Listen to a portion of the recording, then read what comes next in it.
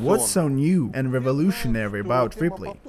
Everyone knows that Ripley's system has to include a replay console for controlling the replay process, selecting cameras, marking events, and much more.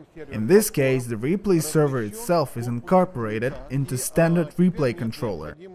Now for mobile applications, there is no need for a separate server.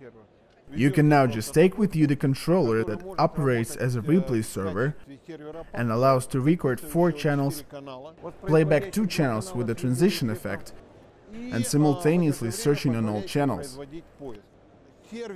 The server has a built-in SSD-based storage, which provides recording of up to 64 hours of HD video. Ripley's functionality is the same as our big broadcast servers.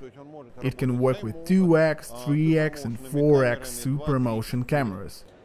It has a transfer option that allows exchanging clips and playlists with any other slow-mo TV system on the network. Ripley has a built-in game analyzer. In addition, it has another interesting feature: 4 slots for SD cards located on the side panel. They may be used for recording video, which can be subsequently used for editing. The weight of the whole system is under 4 kilograms.